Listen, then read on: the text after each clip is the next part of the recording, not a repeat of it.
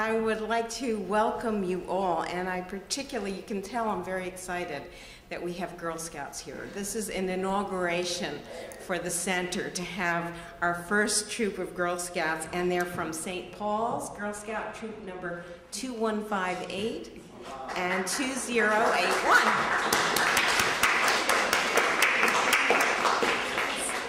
So that's a very great thing, and I welcome each of you particularly, and I welcome all of you to the continuing programming that we're having in place, that I've put in place, recognizing the first anniversary of the Elizabeth A. Sackler Center for Feminist Art. I am Elizabeth Sackler, and it is my pleasure to be here with you today. Beverly Lowry wrote this wonderful book, Harriet Tubman, Imaginging a Life, a biography of Harriet Tubman. Let me tell you first a little bit, and it's only a little bit, because Beverly's list of accomplishments and achievements really are very long. But I'd like to tell you that first, and then tell you how it is that we are here together today, and then all of us are here also. Beverly is professor of creative writing at the MFA program at George Mason University. She started there in 1999, I understand, and for the last 3 decades, she has, maybe more, she's been writing books, nonfiction, essays and articles, and short fiction. She has won in 2007 the Richard Wright Award for Literary Excellence, and she was a Rockefeller Fellow, and she holds numerous distinguished visiting writer programs that she's been involved with over the years, most recently at the University of Montana, which is 2008. She has been reviewed regularly in the New York Times Book Review section. And that's where I segue, and that's where we start to come together.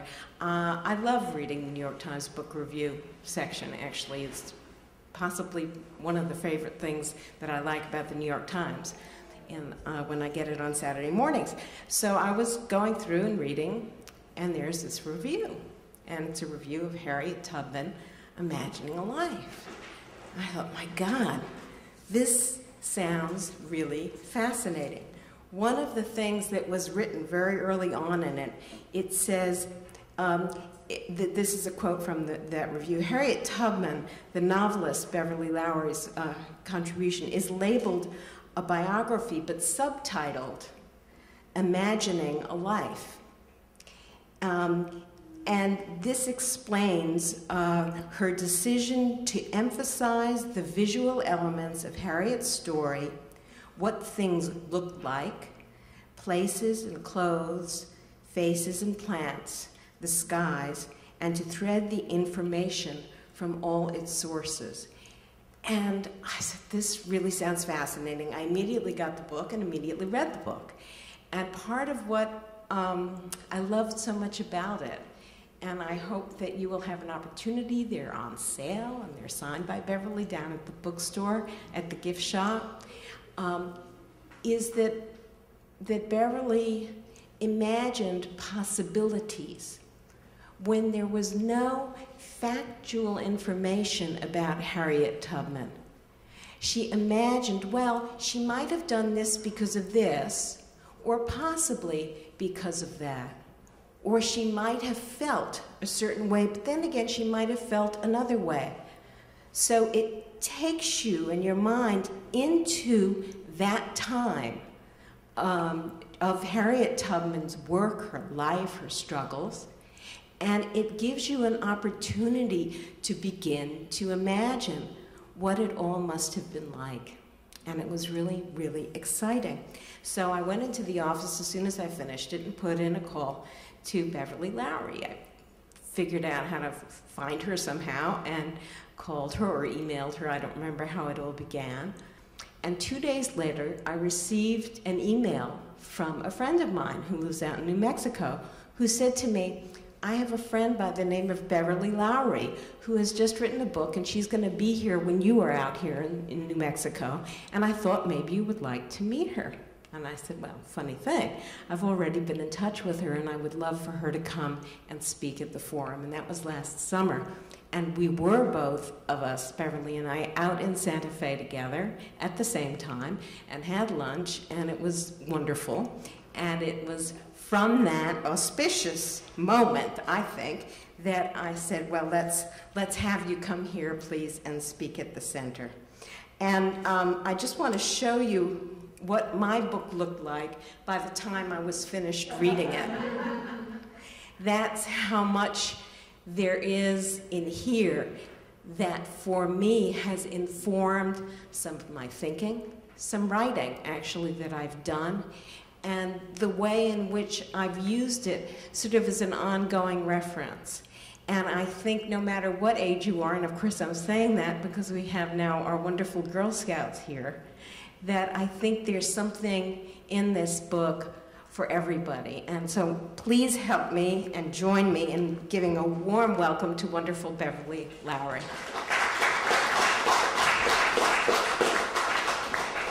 Thank you so much, Elizabeth. We did have a wonderful lunch. But Elizabeth went through the book with all those Post-its asking me about different things. Now on page something, now on page something. So I had to interrupt my eating the whole time to answer her questions. I'm thrilled to have, what is your troop number? 158.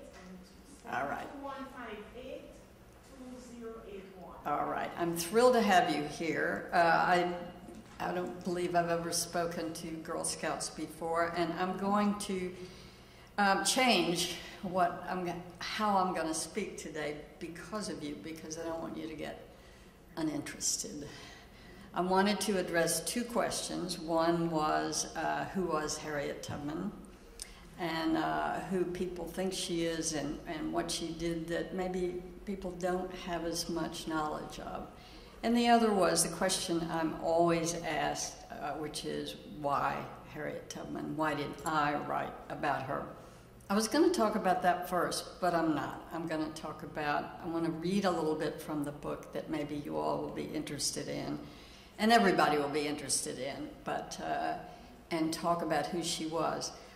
When I address young people, I always ask that question. Do you know who Harriet Tubman was? Anybody? Mm-hmm. Any of you? Can you tell me? Okay, the Underground Railroad.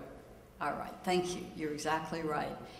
I have asked that question many, many times of many groups of young people up into college, and the answer is always the same. It's the Underground Railroad. Often it's just that, Underground Railroad.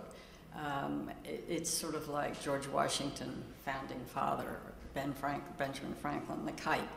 It's how she's known. I wanted to talk a little bit about that part of her life, and then talk about the part of her life that's less well known, is her participation in the Civil War as the first woman to go into an armed campaign as a leader of that campaign. And up until not many years ago, she was the only woman, in a declared war, she was the only woman to have done that. I don't know if that's still true or not, since we've had a few other wars and battles to think about. But but in honor of my audience here, I want to read a little bit from the part of her life that we know more about. It's before the Underground Railroad, though. She was enslaved in Maryland, which means she was property of some people. And she determined that she was going to get away before she was sold the way her sisters had been. And when the person was sold, they were never seen again, for the most part. They just were, they vanished. And she did not want that to happen to her. She felt like it would, and she was probably right. Her brothers were afraid. Her whole family was afraid. She took care of her whole family. And she decided that if the brothers wouldn't go, they would stay, but she was going. And so she went in the late afternoon as the sun was setting, and I'm going to read a little bit of what it was like when she went. Now, she could not read or write, and there were no signs, there was no roads. There were paths, and there was a creek and a river, and she had no other information to go on. She had a letter that somebody had given her, which she couldn't read, but she could give it to somebody in a safe house where people would help her, and they would lead her to the next place. That's all she had. So I'm going to read a little bit of that. Night. The moon 2 nights pass full. Alone, Harriet walks into the unknowable dark, barefoot in her slave dress, heading perhaps along Marsh Creek. The Quakers have given black people land for their own church and cemetery up by Preston, the Marshy Creek Methodist. She may head there or pass on by, not wanting to lose time so early in the journey.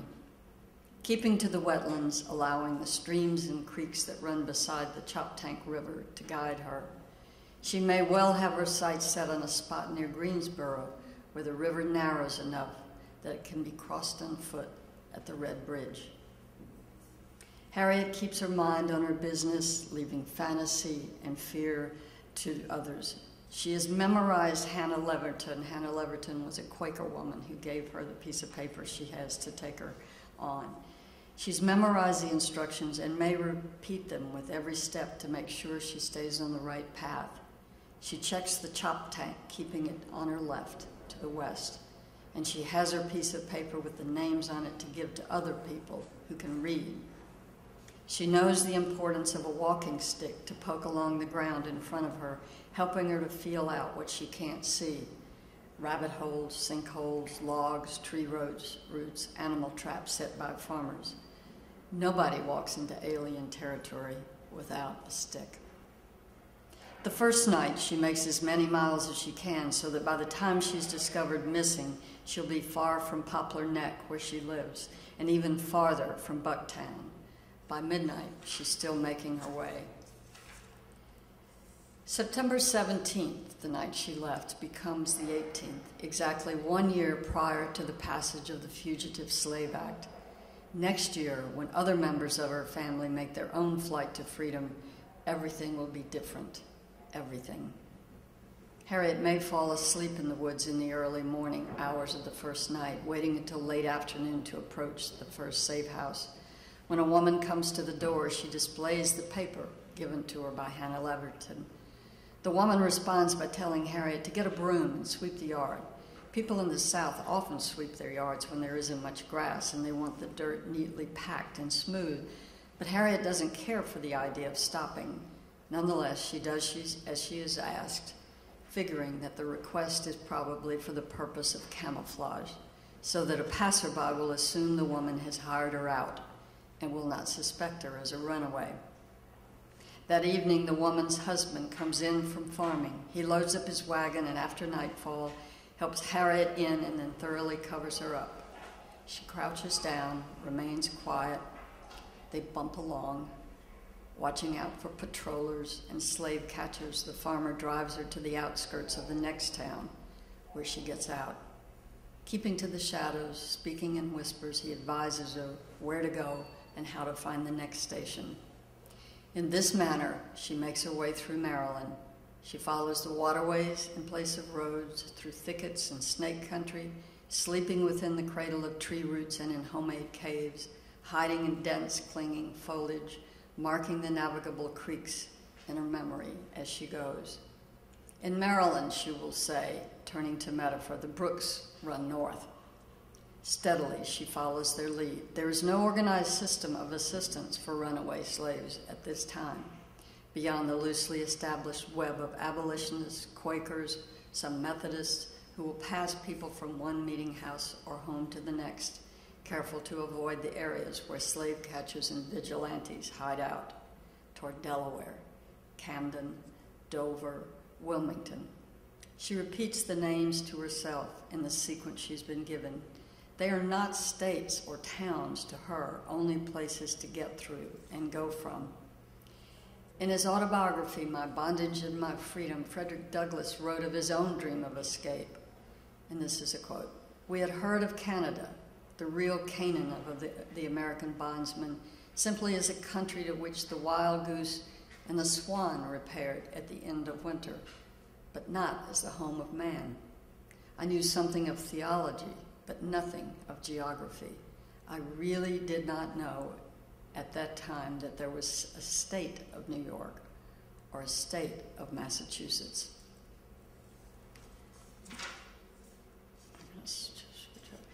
There's several routes through Maryland that Harriet might have taken, perhaps moving quickly into Delaware, following the river to its headwaters near Camden, where there were active African-American abolitionists. Or she may have traveled on farther north in Maryland, closer to Wilmington. Either way, this last leg was perhaps the most dangerous, and her friends must have taken special care to get her through it. There were bands of slave catchers who roamed the countryside there. And with fewer areas of wetlands, the bounty hunters had a better chance of spying a runaway slave making her way through the territory. Although what would later be called the Underground Railroad had not yet been organized, the people willing to assist runaways were dedicated and knowledgeable. With their help, Harriet made her way through Delaware. Pennsylvania is the goal, whatever Pennsylvania may be, Philadelphia. When she arrives at the state line, someone is with her who points it out to her and says, "Look, you've made it. Walk over that line and you are free." She steps across. Everything becomes new. Even the light seems to change. She looks down at her hands to make sure she's the same person. When she looks up, she sees the sun coming over the fields and through the trees and imagines the light as a glory over everything, as if her farewell songs have come true and she has arrived at the promised land. "I felt like," she will tell Sarah Bradford in 1868, "I was in heaven." But her feelings of euphoria quickly dissipate. "I'd crossed the line," she'll tell Bradford. "I was free, but there was no one to welcome me to the land of freedom. I was a stranger in a strange land. There's no one to talk to, no one to tell, no one knows where she is or what she's feeling or how far she's come. All the way from the frolic in the poplar neck chicken with Mary through the swamps and woodlands to here. No one here knows what life was like in Bucktown." She compares her situation to that of a man who was sent to prison for 25 years, who longed for home the whole time he was there, only to return to find that his house has been pulled down and a new one put up in its place, his family and friends having gone nobody knows where. No one is there to take him by the hand, no one to welcome him home. As she heads toward Philadelphia, she settles her mind with a moral decision. She has no right to individual freedom, while others, those who are a part of her and in whose presence her life belongs, are bound. Since she is free, so should her family be. She is the first daughter after all, the one who has come out successfully, the one who hears the voices and has the insight. Having been chosen, she believes, she has no right to do anything but obey, no choice but to use her gifts to take on responsibility for others. She makes a new resolve. Once she's made a home in the North, with God's help, she'll bring her family there. Before crossing the bridge into Philadelphia, she prays, "I said to the Lord, I'm going to hold steady on you, and I know you'll see me through." She's the same person, but with a new resolve and a new name. From now on, she's Harriet Tubman. She crosses the Delaware, holding steady. We follow her. I want to say, I think that the first question anybody might ask about this, how did I know that? I mean, I wanted to write a life of Harriet Tubman in scenes, without much analysis, with as little analysis as I felt I could, that the book would stand up without. But everything in here, I mean, you'll notice I said it's possible she did this, it's possible. Nobody knows. The thing about Harriet is, and I've been living it with her for so long, forgive me if I call her by her first name, it's very hard to think of her as Ms. Tubman, I think for practically anybody. that whatever she did alone. And so all the stories that people say about how she went, what route she took, are surmises, or they come from her through somebody else. She did not read or write. None of this is written down by her. The person, as I mentioned in here, she told the story. Her first biographer was named Sarah Bradford. This was in 1868 when Harriet had a home with her family in Auburn, New York, which is in central New York, on the Finger Lakes, if any of you all are familiar with that part of the state. So the woman who took down everything that you read, all the quotes where she says, "I felt like I was in heaven," she said that to Sarah Bradford, or Sarah Bradford told us she said that. The difficulty in writing a biography of someone who could not read or write is that you were always dependent upon somebody else's version of what happened, somebody else's language, somebody else's interpretation, and also on oral history, which does change throughout the centuries, the years, the months. And so a biography of somebody who was enslaved, who does not read or write, of necessity is based on some speculation and on the imagination.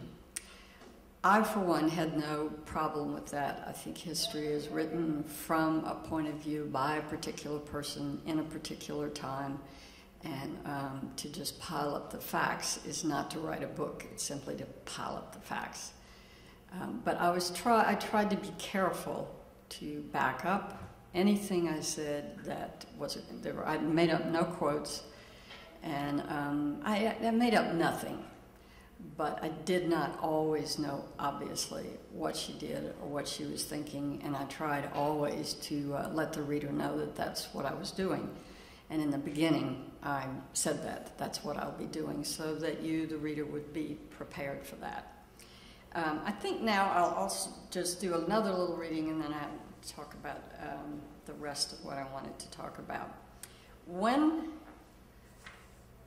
the war came, in 1861, the Underground Railroad disbanded. The area in which it traveled, it was not a real train. I'm sure you all know that. But it was a method of travel, of transport from the South to Philadelphia, across New York State. This is Harriet's route. There were others coming up through Ohio and other parts of the country, to Canada. After the fugitive slave law was passed, they could not just go to New York, they went all the way to Canada. But Harriet, I mean, the thing we have to remember about Harriet is she was just so dogged in her determination to do what she could, one person, to help her people. It is a great lesson for us all to sit around and think, oh, well, there's nothing to do, nothing will help, what can I do? This was gone, so the Underground Railroad was disbanded. She could not go down into Maryland because the war was there. So what could she do? The Union troops went down to South Carolina, to the Hilton Head and the islands down there, and made their way and took over the forts there. And she managed pretty soon after that to get down to South Carolina, where this is where she led the armed campaign. But she said, this is her quote, as quoted in a book by an abolitionist: "The good Lord has come down to deliver my people, and I must go to help them." So she found her way down there. She thought she was going to teach. At first she cooked, and she did teach people down there how to operate the freed slaves. And one of the interesting parts of her life down there is she had to have a soldier.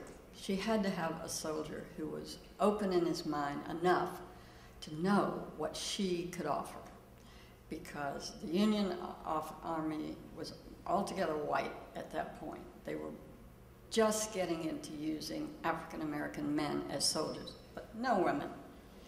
And she was not in the Army. She was not a real soldier. She was a warrior. I think of her as a warrior, but not a soldier. And so while a lot of the Union Army officers admired her and acknowledged what she had done, they did not put her on a ship or make use of her as a spy or as a soldier until, most of them were from the East, from Harvard, West Point. A soldier named James Montgomery came. James Montgomery was from Kansas. He was from the West, and this is a lot about class and education as much as anything, a disciple of John Brown. And he did not believe in the etiquette of combat. He believed, man, you burn them down. If you find them, you kill them all, burn them down, and free the good people. And the Harvard guys did not appreciate his method of warfare, just like they did not appreciate John Brown's method of warfare.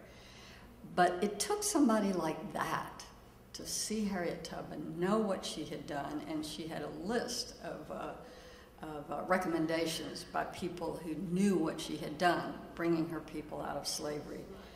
And he took her on. And she and a friend of hers, Walter Plowden, who knew the rivers, were a part of this campaign. They could tell him, first of all, how to get through the river. It's a tidal river, so it's very difficult. And the people trusted her, so that when they arrived there, she could, all these people who were, emancipation had already been declared, but this is a very remote area of South Carolina, and the people were still enslaved. So this is a little bit from that part of it. The river is called, it's spelled like Combahee, but in South Carolina they call it the Combee, so I'm going to call it the Combee.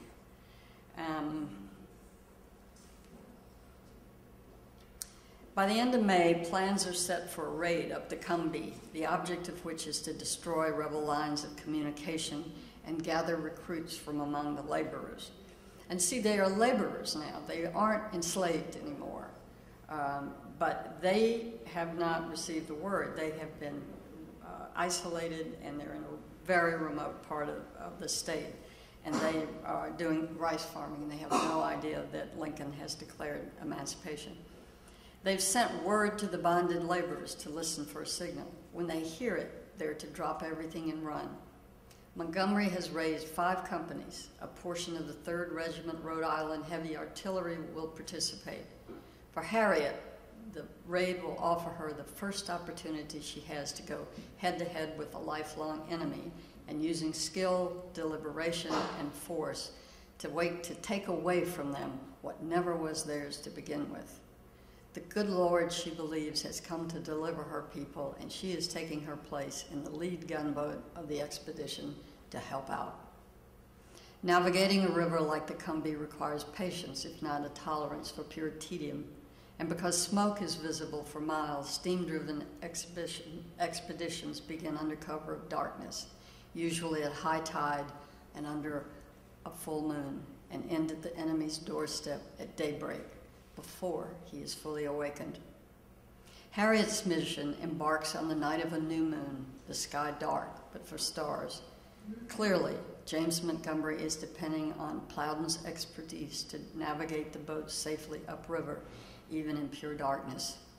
The Combee is narrow, shallow, winding, and muddy, with ridges of sand that shift with the tides. Every nuance of its particular personality must be taken into account, secretly, silently, and with all confidence. Under such circumstances, the military commander waits and watches, yielding to the knowledge of his scouts. On the night of June 1st, 1863, a Monday, Harriet and Walter step into the lead gunboat, the John Adams. A converted old East Boston double-ender ferry boat, the John Adams, while unfit for sea service, is small, dependable, agile, and strong, perfect for river work, especially on a river that twists and turns. She's seen such duty before. Okay, I'm going to skip over. James Montgomery joins Harriet and Walter on the lead ship. Two other vessels follow, the Harriet A. Weed and the Sentinel. The troops load on. At 9 p.m., the boats carrying 300 soldiers slide into the river. Under Plowden's guidance, they head north along the banks of Ladies Island, then angle west into St. Helena Sound, where, helped by the incoming tide, they move toward the mouth of the river. Harriet is the only woman on the expedition, and it is a tribute to the fierce independence of spirit exhibited by both David Hunter, who is the general at in South Carolina, and Montgomery, that they have insisted not just on making use of her expertise, but in having her on board. No other woman will plan and lead an armed expedition during the entire Civil War. Few women have done so in U.S. military history. A woman, a black woman, a former slave, she is in charge. She is General Tubman. On the morning of June 2nd at about 2:30 a.m., the boats reach the mouth of the Combahee and there successfully cross the bar and move into the river. In the south, June brings hot nights and an abundance of mosquitoes, the muggy darkness alleviated somewhat by the amber flicker of fireflies. Frogs gulp and yelp, crickets sing a sharp noise like a ringing in the ears, fish jump and flop, an occasional dog bays. For the sake of secrecy, Montgomery orders the steam engines cut as low as possible, riding the tide to hush their movements. When they get closer to the rice fields, they can hear the burble of the bobolinks, called rice birds, who lurk and wait for early fall when they will fatten themselves before the harvest. By dawn, the Adams and the Harriet have reached their first destination about 20 miles upriver. They drop anchor on the Colleton County side of the Combahee. The sun is rising over the flat fields, red and slow. Fog rolls across the land. Having just finished their breakfast, the laborers have taken up their hoes and are moving into the fields. At first light, Montgomery orders a steady pipe of the steam whistle and simultaneously sends troops in rowboats to the bank and into the fields. The people was all a-hoeing, an old man named Minus Hamilton will remember.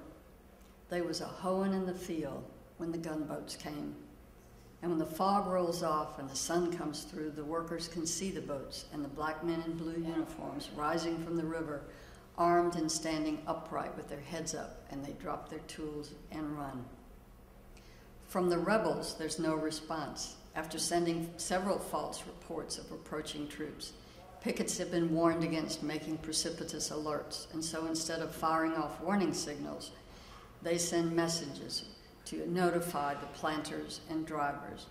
Negro troops, they report, are approaching. In 1905, remembering the raid, Harriet will break into laughter. I never seen such a sight.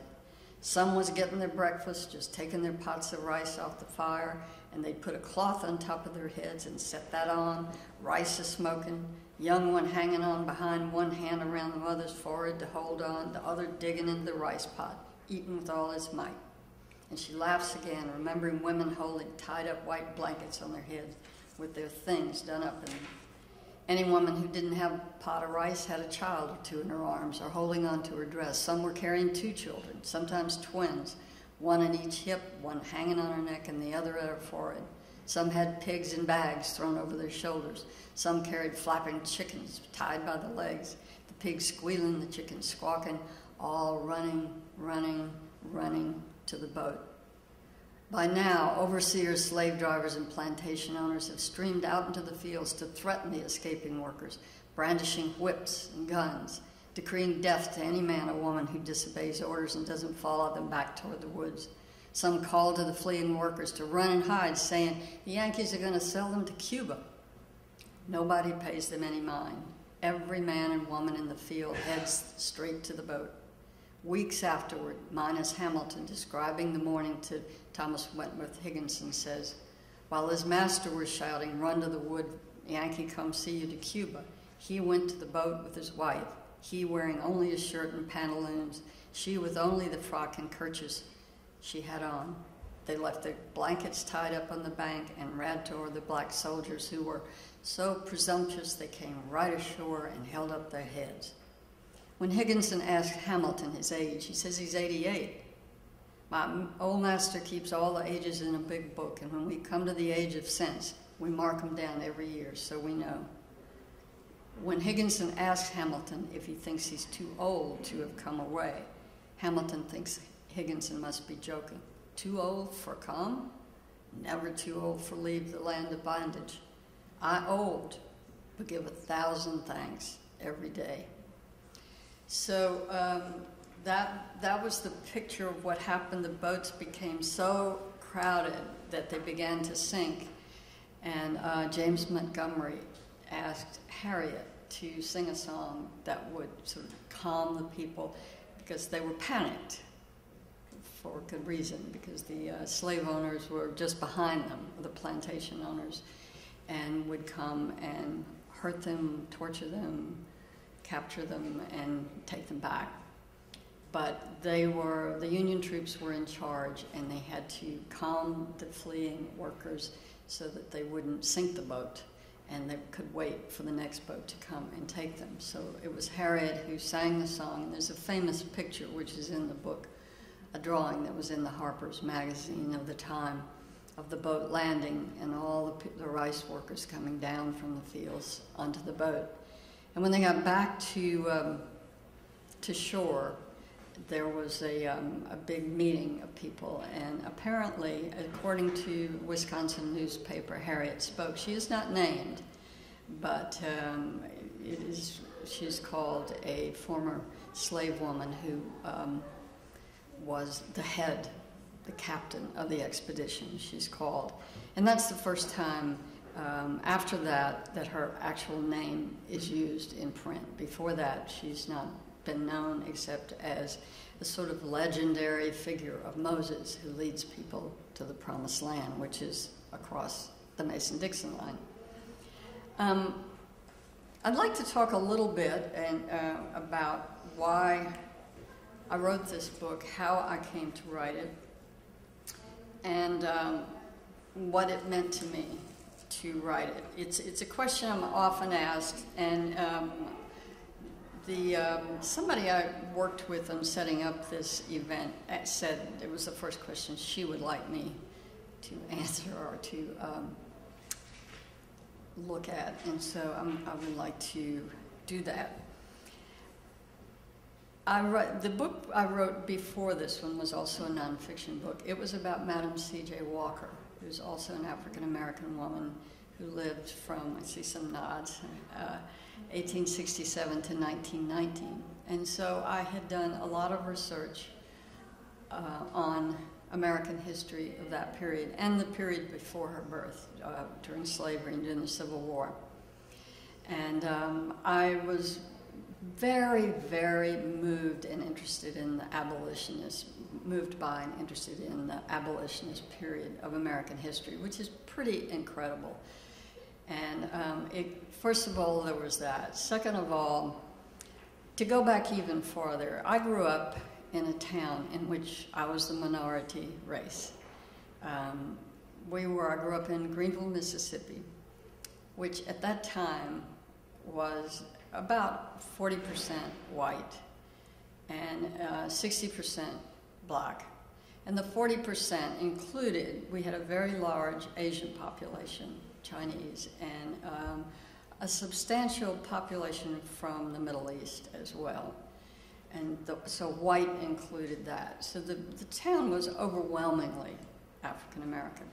I've been thinking about race my whole life. It's always been a part of my life, and questions about why things were the way they were have always puzzled me. And so it's not something I came to 10 years ago or 15 years ago when I began writing the Madam Walker book. It was an opportunity to explore the questions I've had my whole life. And also to find out how in the world somebody could do what Madam Walker could do to come out of the poverty she came out of and the sharecropper, washerwoman life she came out of to become a millionaire and a woman of great style and substance. And how Harriet Tubman who was a small woman who was unlearned, unschooled. She had, maybe some of you know, she was hit by a flying weight that was thrown at somebody else when she was about 12 or 13. It hit her in the forehead. And after that, she had fits of narcolepsy. So you think about somebody making her way through slave country with patrollers and slave catchers and vigilantes and a price on her head, and she falls asleep from time to time. And this is attested to throughout her life, that people describe how she would nod off in the middle of a sentence and stay off for maybe 10 seconds, maybe 20 seconds, maybe 30, come back and finish her sentence. There are people who believe she had temporal lobe epilepsy, which sometimes comes from a knock in the head. And often when people have that, they begin to have visions. And sometimes they are visions that come true. They're visions of the future. And it seems that that's what happened with Harriet. After she got the blow, she said the Lord gave them to her. And maybe the Lord did. I don't know how she could see what she could see. But she never lost, she said, a passenger on her Underground Railroad. No one ever died. No one was caught. And there are many times when, and she's not the only one to testify to this, when she would come to a particular place in the road, they always went, and something would tell her, don't go that way, go the other way.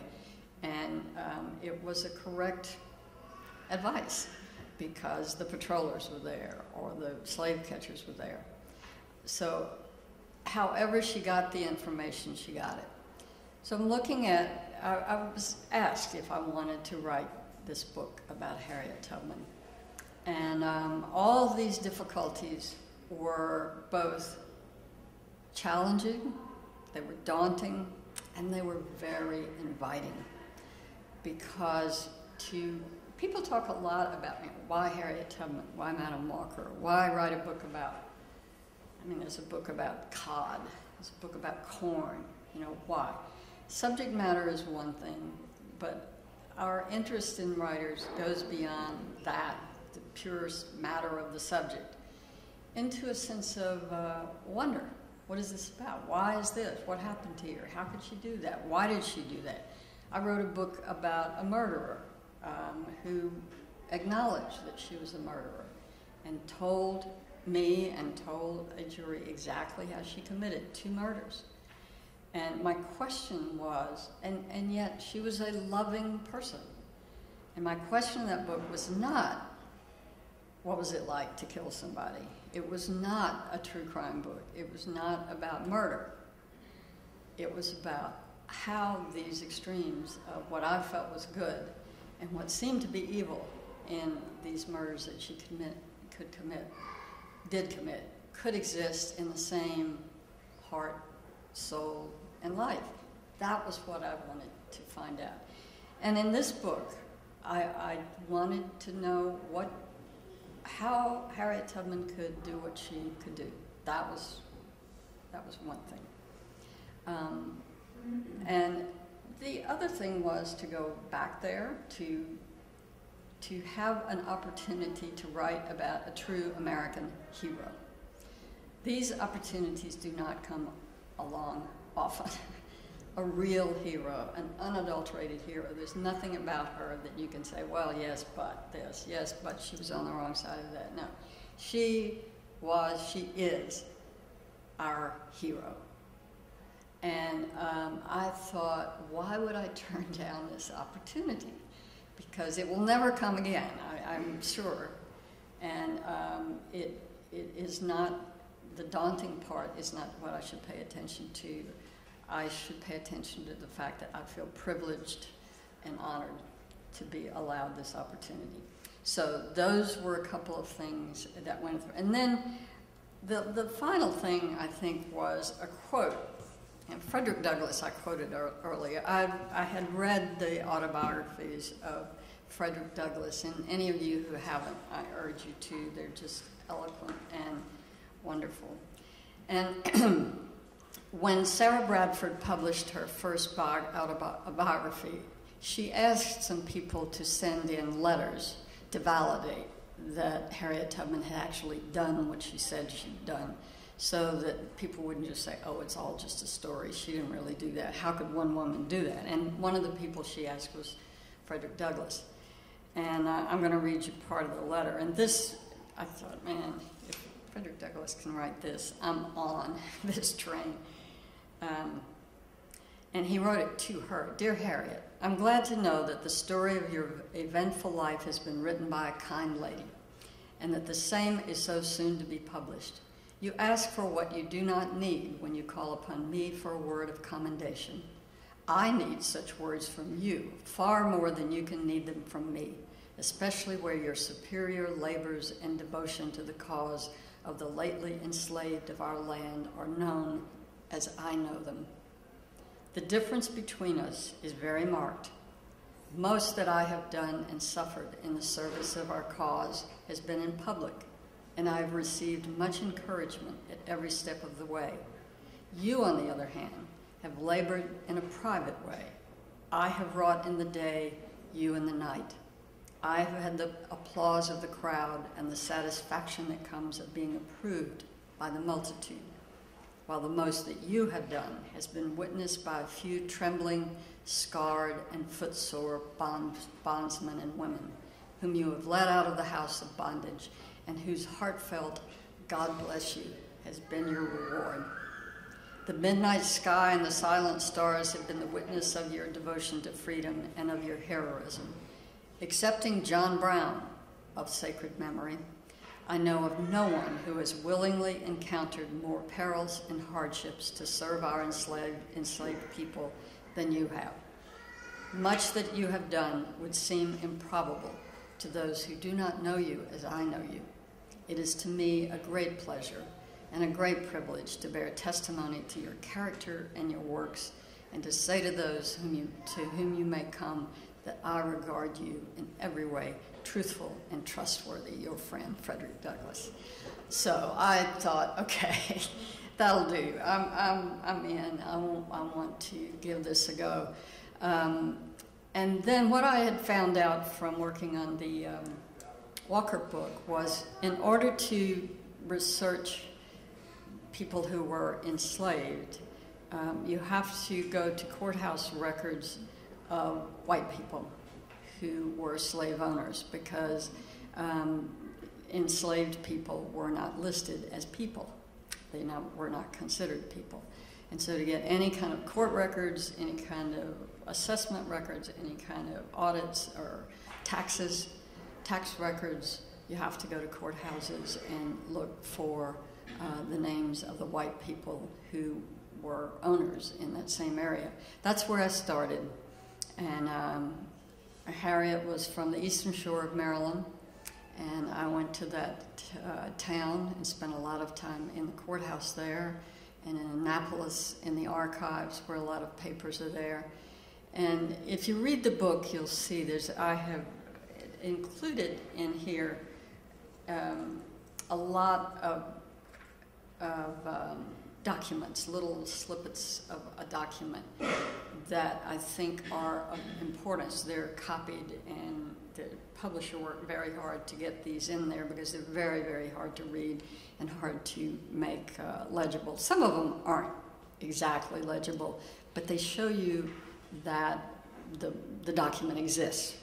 And if you want to go look for them, you too could go look at that document. One of the most important ones, for instance, was there's always been a lot of controversy about when Harriet Tubman's exact birth date and place are.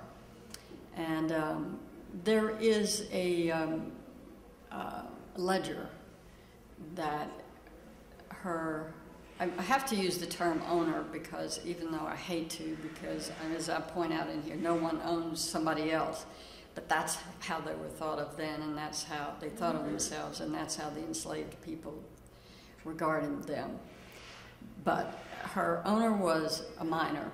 His stepfather kept a ledger of expenses that he accrued in taking care of the enslaved people who belonged to his stepson.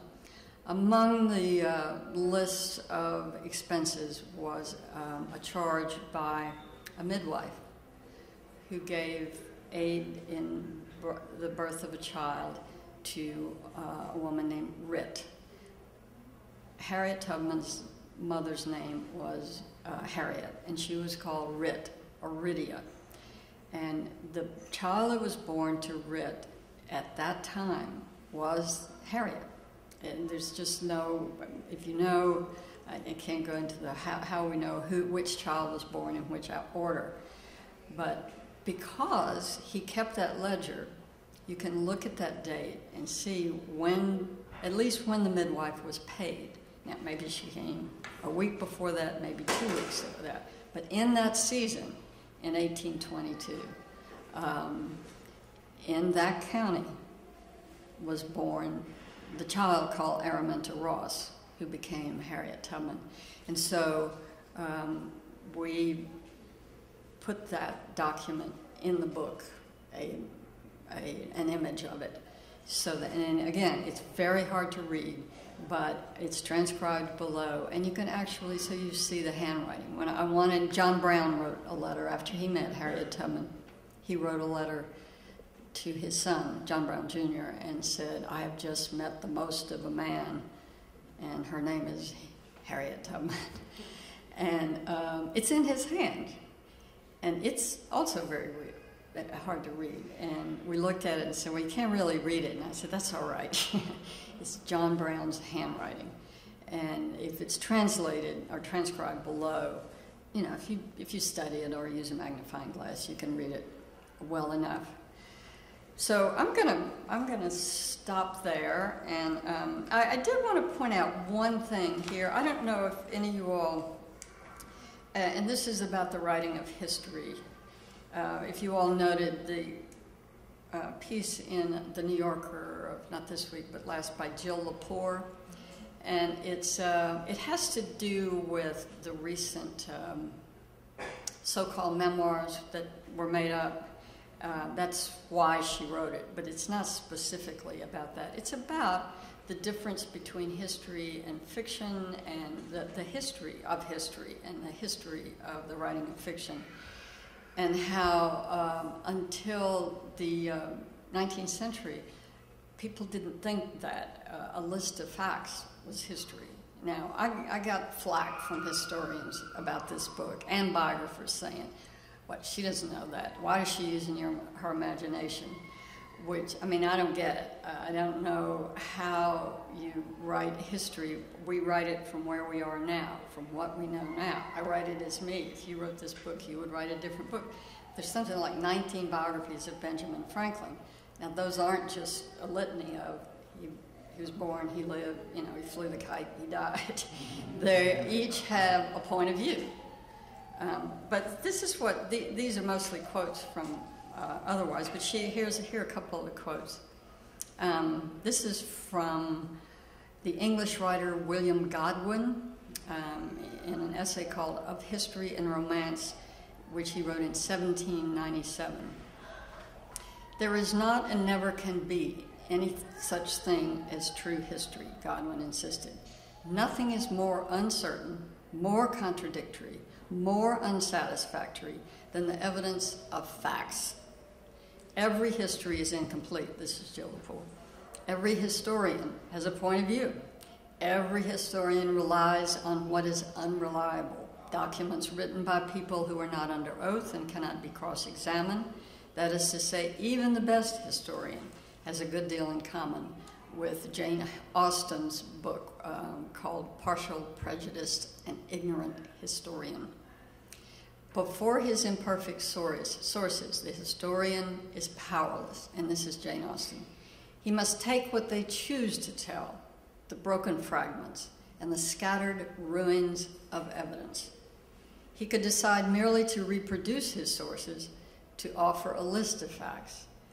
But this is in reality no history. He that knows only on what day the Bastille was taken and on what spot Louis XVI perished knows nothing. and this is from Jill Lepore. History concerns facts, but because they have to be arranged and explained, the historian is a dealer not in certainties, but probabilities, and is therefore a romancer. So you can chew on that a little bit and see what you think about it. I'm happy to answer any questions any of you have. Yes? How many enslaved Africans did she deliver to freedom? Right. And also, where was the Mason-Dixon line, and where does that name come from? I don't know where Mason and Dixon were people who measured, didn't they? Surveyors. Yeah, surveyors. In the southern states. Yeah. But Ohio was the bottom line. Right, the Ohio River. Where she was going from Maryland up to Pennsylvania, it was there at the Pennsylvania line. And that's pretty much how it seems she always went. There are some questions if she went some other way from time to time. How many people she brought out is a question that people have many, many opinions on. 300 is the magic number. It seems from all the evidence there probably weren't 300, but how many there were and how many she helped who she didn't actually go down and get is completely unknown. There could be hundreds of people because she navigated her niece and her niece's husband and their 2 children up the Chesapeake to Baltimore and then out without going down there. So she was a source of information for many, many people. How many she actually took with her is a figure that people, I didn't get into it because my sense of it was, if you get out of enslavement and you go back once and bring back one person or no people. I mean, what if you went back and everybody said, no, I'm too scared? You still went back. And so that to me is an act of heroism. When we read these things, we wonder, would I have done it? And, we like to think we might have, but it's hard to say because it was a terrifying thing to do.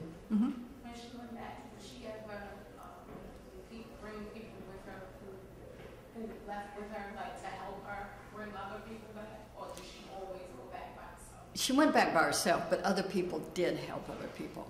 But not with her. She operated alone.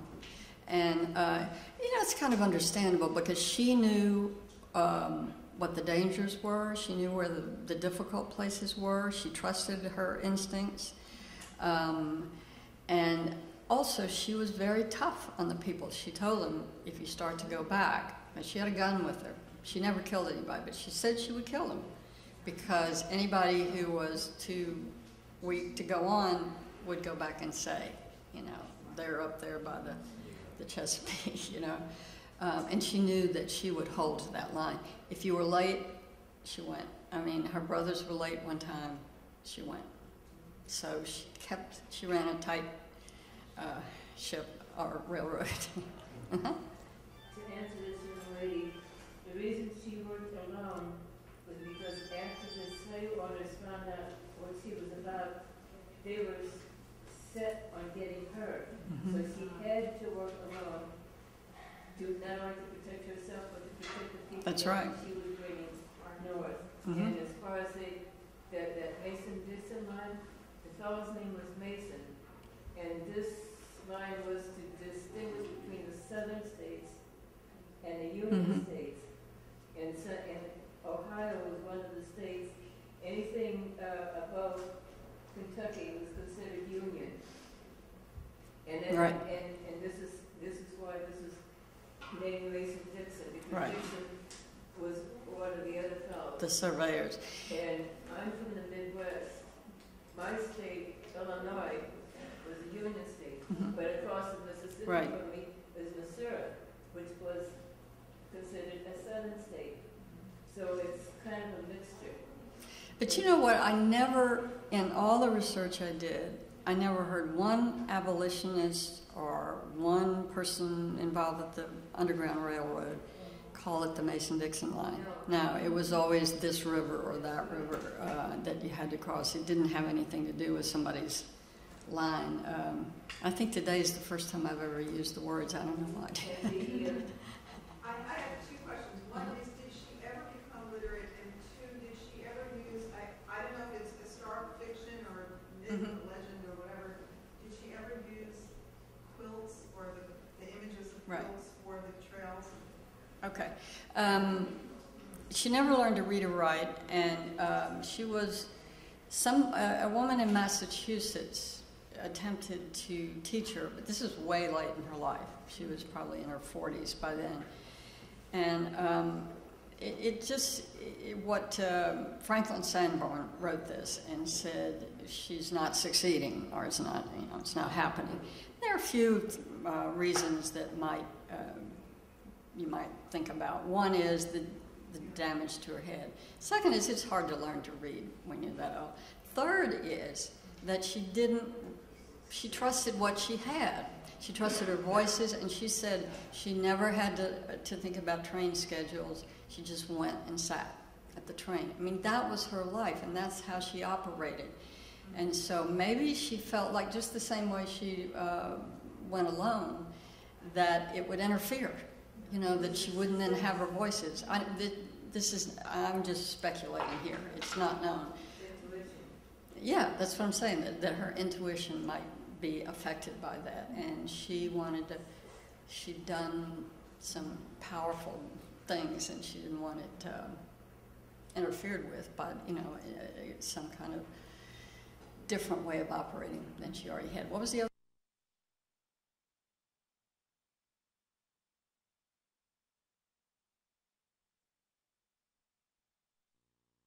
Absolutely, Harriet Tubman used quilts. She did say that she had made a quilt that she gave to a white lady before she left, right before she left, and undoubtedly that was Hannah Leverton, the Quaker lady who helped her.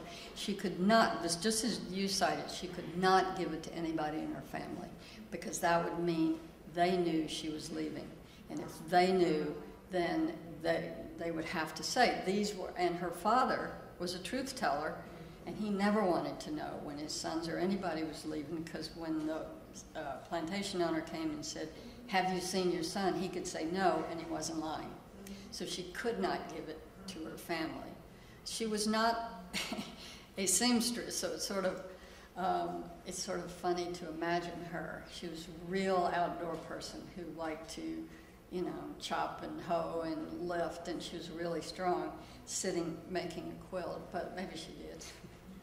I'm sorry to keep interrupting. That's all right.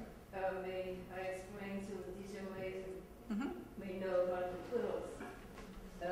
Quilting is a European form of sewing and making bed covers. And they had a certain type of pattern and design they would follow. Slaves, our ancestors, were very inventive. They may not have been able to read or write, but they have, and today we still have an inventive way of doing things. Sometimes it gets us in trouble. And their concept of making clothes, because they needed a cover for the bed to keep warm, and their concept of design was different from the Europeans. And someplace along the line, just as she was speaking of Ms. Tubman,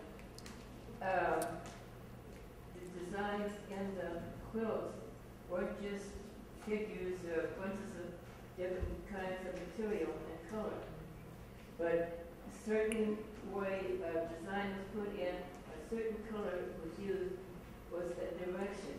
And in it was meant to say whether if you went to this area, you were safe, or if you went to another area, it would be difficult for you and would return back to the slave owner. And many people would hang quilts along the way. And the slave, and because as the young lady here said, our people were not allowed to read or write, and people would be killed if they taught our people to read and write. So this was just like drums. Drums were a form of communication. And that's what the quilts were, a form of communication. Mm-hmm. And now it's such a highly organized and priceless form of artistry that you don't use it for bids anymore, you use them to hang on the walls. Beverly, what about the songs? You mentioned that in the book about the use of songs to relay information. Oh, Can you yeah. talk about that? Oh, yeah. I mean, I also have an observation after you okay. tell that. She had songs that said, "Don't come, it's dangerous now." She said, and when she sang, "Go Down Moses" was the plantation owners forbade the singing of "Go Down Moses," but she was known as Moses because of Moses leading his people across the Red Sea. And she would sing that, and they would know that Moses was there. There were other songs that says, "Let's go, time to go," and this was a way of communicating. She'd go out in the woods. She never went to people's houses. Word would pass, "Moses is coming, Moses is coming." And one man came to her father once, to Harriet's father, and said, "Tell me when Moses is going to be here next." And she would go out in the woods and sing, which meant, "Whoever wants to come, come on." And they would hear it, and word would have been sent around ahead of time saying, "She's coming soon, she's coming soon." And they would gather. But it was all, I mean, you know, as the lady says, it was against the law to learn to read and write, but just oppressed people learn how their oppressors operate, and they know how to work that way of operating. They know the clues better than the people do know themselves. They pay attention, and they find their own ways of communication. You know, drums were a way of communicating, musical instruments, singing, and all that. Mm-hmm. If Harriet Tubman couldn't read or write, how could she talk? How could she talk? Oh man, she could talk. You can talk. She just couldn't, and you know, the way she talked was, this is why oral history is so important, because people told her stories, and people told her mother's stories, and all the history was handed down. That's the history they had. She knew, for instance, her mother told her that she should have been freed when she was 45 years old, that was in the will of the man who had enslaved her.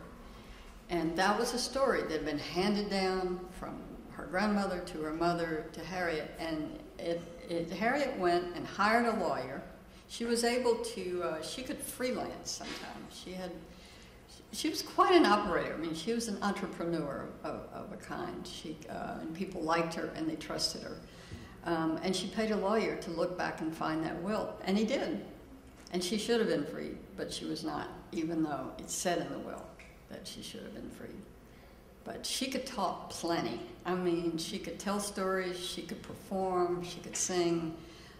People loved to hear her talk. She could entertain. I mean, if you could read the descriptions of what it was like when she would go to meetings of abolitionists to raise money for the Underground Railroad, and she would perform and tell what it was like to be in slavery, because there was a myth around that the slaves were happy. And so she went to say, this is what it's like. And she was really effective. Mm-hmm. I was wondering about what you were talking about with regard to the research and the point that you made that in order to research individuals who were enslaved, you have to research the people who enslaved them and own them. Mm-hmm. And also, you know, likewise, there's been many people, white people, who have been voiced for Harriet because she Right. did not read and write over the years and years and years that her story has been told. And I'm assuming, based on your story, that you identify as white, right? I'm identified as white? Or do you? Are you? Yeah. Okay, so based on your story, you are yet another white person Right. telling her story. So I was wondering what insights you had, you know, in researching and telling your writing this book on race and, you know, sociopolitically with regard to having created this other story, another story of Harriet? I don't know exactly how to answer that. I mean, I would not have written this book or the book before if I hadn't been, first of all, interested in race and also horrified by our history, American history. And I keep saying she is our hero because I think she is. And I think she is, her story is a necessity to be told, whoever tells it. And I heard from a historian who wrote another biography of Harriet Tubman a few years ago, and she wrote an email and said, "May 1,000 Harriets bloom." And that's been my position of, I mean, if there can be that many biographies of Benjamin Franklin, I mean, whether the person's a man or a woman or a black person or a white person, I think whatever he or she can bring to the story of her heroism and her accomplishments would be useful and a good part of our education as a country to pay attention to these things. But as I said, race has been on my mind from babyhood, whenever I started thinking. Growing up, or even in history now, Harriet Tubman, Madison Dearborn, these are people that you hear about in school. You hear more about Benjamin Franklin and Thomas Jefferson and George Washington. You hear more about those types of people, but you don't hear so much of different African Americans throughout history who made a difference, which is important at that time. Do you think that as the years go on, as people change and this world evolves, that there will be more examples of people who were important in history so that the young girls behind us can know more than just Harriet Tubman and Martin Luther King? Right. You understand what I'm saying? I do, and I think absolutely that's going to happen, and we'll have more biographies of women of all colors, because that's the other part of this equation. Many, many more biographies of male, whatever it is, soldiers, artists, writers, than there are of female. And so, but it's, it's probably been too long coming, but at least things have changed somewhat. A little bit, as you say. Mm-hmm. How many dissect did Harriet Tubman have in different languages? I didn't hear that. Can somebody? How many languages did Harriet Tubman speak? One. Maryland. You know what she said when she went down to South Carolina, and people on the island were people who are called Gullah background, and she said I couldn't understand them and they couldn't understand me. So it wasn't just slave language; it was a particular region. And you. Mm-hmm. Did Harriet Tubman really build the Underground Railroad by herself? No. It was not built, it was, how you've seen how it used to be firemen passed people in buckets along. The Underground Railroad was something like that. It was me doing my part here and somebody else doing his part here and somebody else doing his part there. The Underground Railroad had to remain secret because it was illegal. People could have been put in prison for a long time for participating in it. So she thinks that the Underground Railroad was actually a railroad, so you may have to go back and explain that it was called, and it's not known where the phrase came from. There was somebody said that somebody else said that some enslaved people were escaping, and it seemed like they disappeared, like there was an underground railroad that whisked them away across the Ohio River. And so it became, that may or may not be how the phrase became, but it's set once it was there. And there's a book of a really important book called The Underground Railroad, which is a man in Philadelphia who kept the record of enslaved people who came through there on their way to Canada. And so it was called that then as well. I work for Caledonia State Park, which is located 20 miles west of Gettysburg, Pennsylvania, and it's also located just north of the Mason-Dixon line. And it's 18,000 acres that was owned by the abolitionist Thaddeus Stevens. And Thaddeus Stevens lost money on the Caledonia Iron Works the 30 years that he owned it, from 1830 to 1865. And so the circumstantial evidence is that Caledonia Iron Works was just a front business for the Underground Railroad. Oh, really? We think it was a major conduit, but you know, there's no real clear evidence, direct evidence. I didn't know if you had any. I do not know, but Thaddeus Stevens was a real hero. Right. Yeah, I don't know. Anybody else? Are there any other questions? No. Thank you so much.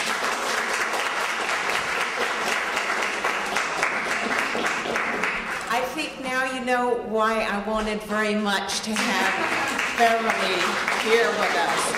And I remind you again that her book, Harriet Tubman, a biography, Imagining a Life, is on sale in the gift store. She has signed it. There are signed copies downstairs, so they're extra special.